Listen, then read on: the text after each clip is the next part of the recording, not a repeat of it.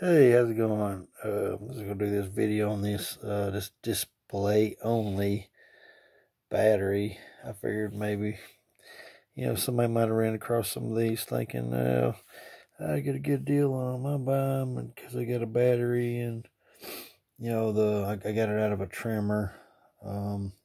It's a Hart name brand, 40 volt. 20 volt, but they also had 40 volt stuff too. But it was one of them things. It was like curiosity killed the cat kind of thing. Oh, because it's got some decent weight to it. It's really heavy. So the only thing is, you can't push this down. I had to actually take the screws out to get that. Anyway, I've already taken it apart. So I just thought, I'd go ahead and show the video because I was curious. I wanted to know. The place I got, I've mentioned several times. I don't want to keep mentioning it all the time, but anyway, let's take it apart and find out. I've already taken the screws out, in other words. Let's see. It's gonna be hard for me. I'm going to have to pause it. Okay, here we go. I got it now.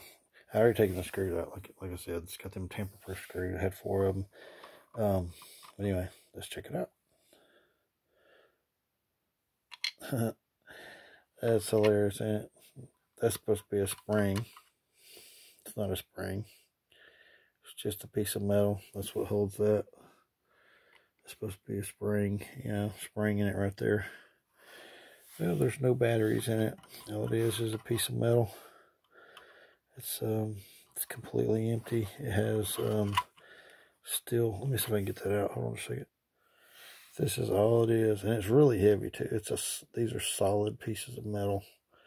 So they put 4 pieces of solid metal, and that's why it's heavy. So if you're gonna find these batteries and they say display only, like this one did, display only, it's not a real battery. Now I'm gonna do another video on the actual trimmer. The trimmer is real, but it's not functional. And I'm gonna leave it suspenseful. So when I do the video, you'll be. I'm not gonna spoil it, but this battery is complete. Not real at all.